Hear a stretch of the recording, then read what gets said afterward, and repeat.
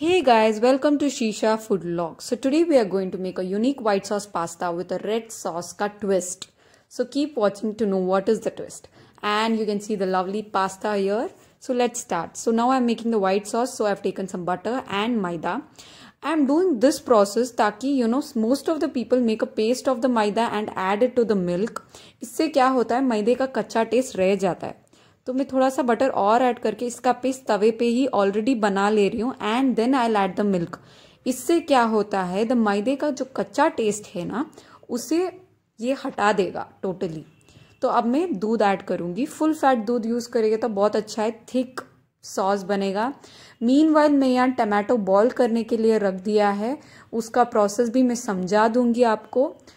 And you can see इसे अच्छे से विस्क कर लिया है एंड इसमें मैं थोड़ा सा चीज़ स्लाइस ऐड कर लूँगी. If you want you can skip this part. अगर आपके पास चीज़ नहीं है right now, you want to just make a white sauce normally, you can make दो, बट स्टिल चीज़ से बहुत फ़र्क पड़ता है and it gives a very lovely test to the sauce.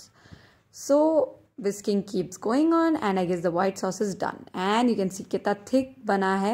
मैं थोड़ा सा पानी भी ऐड कर लूँगी बिकॉज लेटर ऑन ये और थिक बन जाएगा जब ये ठंडा हो जाएगा. तो थोड़ा सा पानी ऐड करके इसे पतला बना दूँगी. इसमें हम ऑरिगेनो या चिली फ्लेक्स ऐड कर सकते हैं. मैंने यहाँ पे चिली फ्लेक्स ऐड किया है फॉर द सॉस.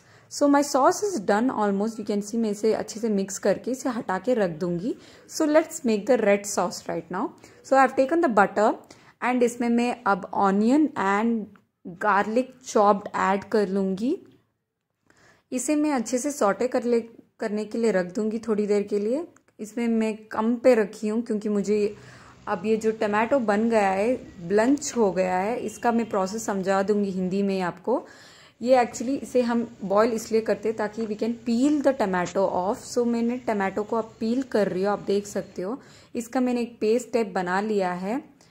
तो इससे हम रेड सॉस बनाएंगे. अब आपको मैं बताऊंगी कैसे.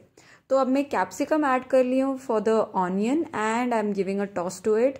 थोड़ी देर ऑनियन कैप्सिकम को पका लूँगी and then I will add the sauce and you can see I have added the tomato puree to it and I'll add some red chili sauce too to give it a spice.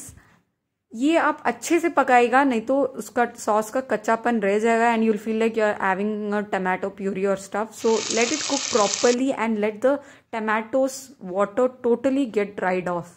आप देख सकते हैं totally dry हो गया. इसमें मैं chilli flakes and oregano add कर दूँगी. ये इसलिए मैं इसे टोटली ड्राई कर दे रही हूँ सॉस को, ताकि टमाटो का जो सॉ टेस्ट है उसे टोटली चले जाए. Later on I add some water to it. As you can see I am adding some water to make it a sauce now and you can see will just mix it of and the red sauce is ready. I am using the red sauce less. If you want you can make it more. अगर आप white sauce पास्ते में red चाहते हो ज़्यादा तो ज़्यादा add कर लेना. तो मैंने यहाँ पे वाइट सॉस ऐड कर लिया. वाइट सॉस का थोड़ा सा रह गया था बाउल में तो मैं पानी ऐड करके उसे डाल दूंगी. So you can see the white sauce pasta with the red sauce twist is ready. I will add some salt because मैंने सॉल्ट स्टार्टिंग से नहीं यूज़ किया था क्योंकि बटर में भी सॉल्ट था, तो मैंने सॉल्ट ऐड कर लिया. आप देख सकते हो it's whitish red. You can see it's not totally white nor it's red. It gives a lovely texture, colour. It's amazing. So you can garnish this with some chili flakes and some mozzarella cheese. So right now I'm just removing this to a bowl. I can't wait to have this. You can see it's so yummy. If you want you can add the red sauce more if you want a red flavor more, but I am keeping the white sauce alive in this recipe. So it is a white sauce pasta with a red sauce twist. It's amazing. Do try. Thanks for watching the video. Do like and subscribe.